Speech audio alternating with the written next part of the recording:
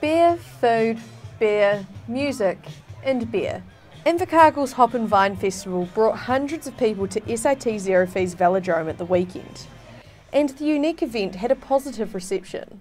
Had an awesome day, checking out a few different beers and probably just about had enough of them now, but I'm saving the best till last. I think it's absolutely amazing. It's great for Invercargill. It just brings the punters out. We've had an amazing day, really have. And we've only been sipping, not drinking too fast. Yeah, very good. I like the different IPAs and the Pilsners is what I'd recommend. Yeah. The whole lot of the day is just hanging out with good friends and meeting heaps of good people. The breweries included Tuatara Garage Project, Epic, Liberty, Behemoth, 8 Wired, Southport and Invercargill Brewery.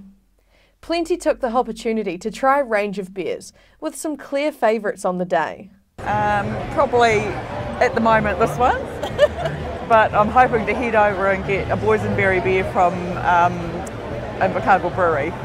Invercargill Brewery. So I always thought it was the best beer in New Zealand, so I thought let's have a look around, let's test it with everybody else, and you know what?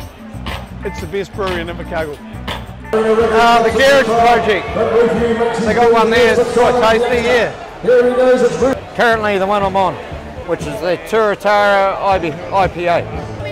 So the Garage Project and also Invercargill Brewery stuff, local stuff, I think it's fantastic. They also say they hope this Larger Than Life event returns next year. I'm Ruby Spink for the South Today.